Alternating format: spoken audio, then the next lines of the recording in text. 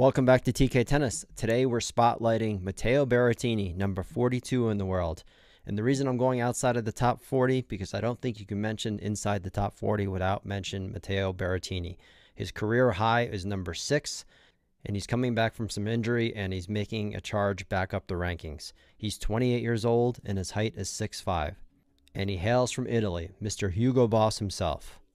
So let's assess Matteo's game and discuss, will he rise or will he fall in the rankings? In order to do that, we first have to spotlight his weaknesses and his strengths.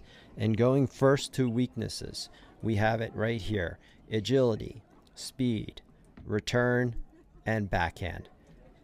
This is where Matteo is nothing more than average in relation to the top 100 pros. He's not particularly agile, he's not particularly fast, and his return, while very consistent and usually just chips it back, it's usually not a weapon. And on his backhand, I have it rated between average and excellent. And the reason I have it rated partially excellent is because of his slice backhand. His slice backhand allows him to stay in a lot of points. So he's very lanky, he's very long, and he has a dirty and nasty slice that allows him to keep his opponents pushed back into the court and not be able to attack. So these are his weaknesses. All right, going to strengths, his power. He has elite power when it comes to his forehand. He has elite forehand, and of course he has an elite serve. As a matter of fact, what people don't realize is he has the best serve by statistics on the tour, above Hurkacz and above Zverev. This is a great example.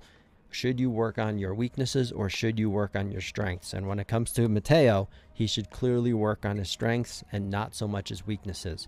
He's not going to improve his agility or his speed at 28 years old by any meaningful amount. His return of serve may be able to be an area of improvement, but again, if you focus on just holding your serve, in order to beat Matteo, you have to be able to beat him in tiebreakers. What he's hoping to do is that you have a weak game on your serve and he's able to break you, and then he's able to serve out the set or beat you in the tiebreaker. That's essentially the only way you can beat Matteo, because of his serve and because of his elite forehand. Now moving on to character traits, let's take a look at that. What is his career commitment? Well, I have it in between average and dedicated. While he has been very dedicated at periods of time during his career, he's also been very average as well. And a great example might be his decision to be on the first season of Breakpoint in the Netflix series. While they couldn't get Nadal or Djokovic or Federer to be on the series, or many other top pros, Matteo decided to be featured in the Netflix series. That speaks volumes, whether you like it or not. That speaks volume whether you're fully dedicated or elite on your career commitment. What about his on-court temperament? I have it as resilient attitude. So he plays with confidence, with an attitude, and you can see it on his on-court temperament. His sportsmanship is very fair, and his ego, it's arrogant. Whether you think that's a knock against him or not, I don't mean it to be a knock. That's just his personality trait. He's an arrogant individual. He has an arrogant attitude. There's not much else you can say about it. That's just the fact of who he is, and that's okay. And if that helps him play better tennis, that's wonderful. However, most of the best tennis players in the world throughout the last 20 years have been more humble, whether you're talking about Sampras or Sinner or Alcaraz or Djokovic, or I can say Djokovic was humble. Maybe it was more measured, but certainly with Nadal, to be the #1 player in the world consistently, you have to have a little bit of humility and realize that you can get beat by anyone at any time if you're not playing your best.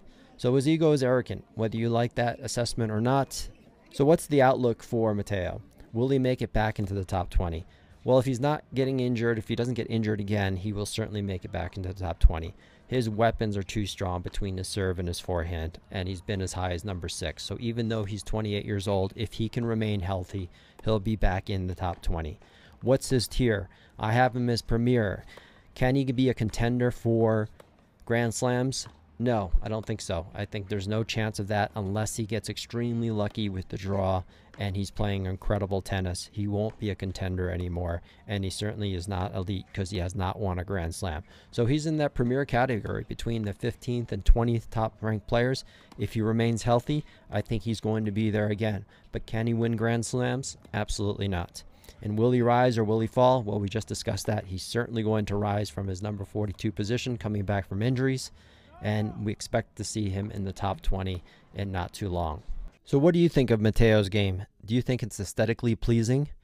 And I'm not talking about his look, but I'm talking about his game itself. For me personally, I don't really enjoy watching Matteo play.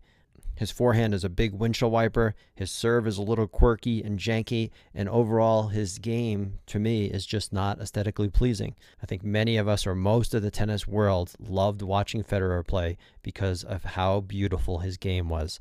And when I think of Federer's game, or Dimitrov's game, or many other players, Matteo's game aesthetically just doesn't match up. What do you think? Do you think that assessment is spot on, or am I way off?